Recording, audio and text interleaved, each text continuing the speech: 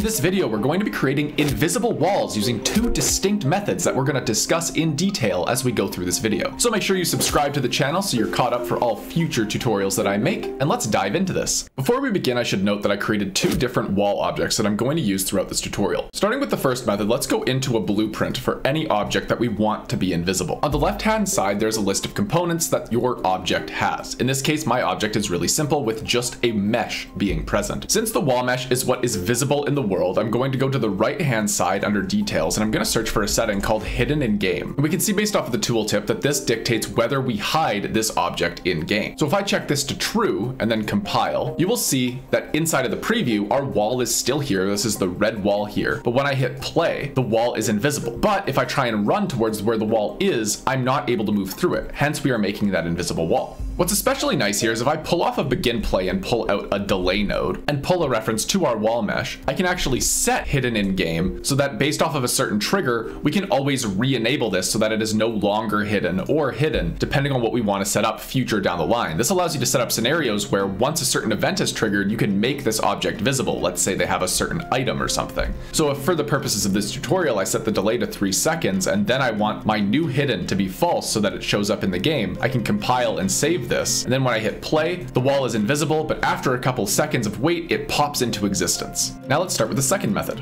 which is create a material that has opacity all the way driven up, which is going to change the material of our mesh. So to do that, we're going to right click inside of our content drawer and we're going to create a new material that I'm going to call my opace material. If we open this up, we get inside of our material editor and we're going to need to access this opacity thing right here, but you can see it's grayed out. In order to access opacity, we're going to go to the left hand side and we're going to go under the material section and change the blend mode away from opaque and into translucent. That changes all of the base properties that we're able to interact with. From there, I'm going to right click inside of this graph and then I'm going to look for something called a constant, which is basically just a number, and I'm going to attach the value 0 to the opacity, and you'll see on the left hand side in our preview that it disappears once I connect that. So we can save this material because that's all set up, and now we're going to go into our blueprint for wall method 2. I'm going to go to my wall mesh and I'm going to change my material away from this green and towards that opacity material that we had just set up. So now when I compile and save this and go back into my preview window, you can see here that that wall has disappeared. More importantly, without this scene root, I would never be able to see where this wall is coming from. But just like before, if I run straight forward here, the wall is still active in the world and allows me to interact or not move through it. And just like before, we can set up events that allow us to change this material on the fly. So let's set up our delay node again and grab a reference to our mesh. And let's say we want to set the material after a certain delay has gone by. Well, we can do that pretty easily because we can set up a 3-second delay, and then we can say we want to set the material to be anything else. And let's just change it to this pink since that's nice and readily available. And if we compile and save that, we can hit start and we can see we're in an invisible room, but after that 3-second delay, both of our things pop into existence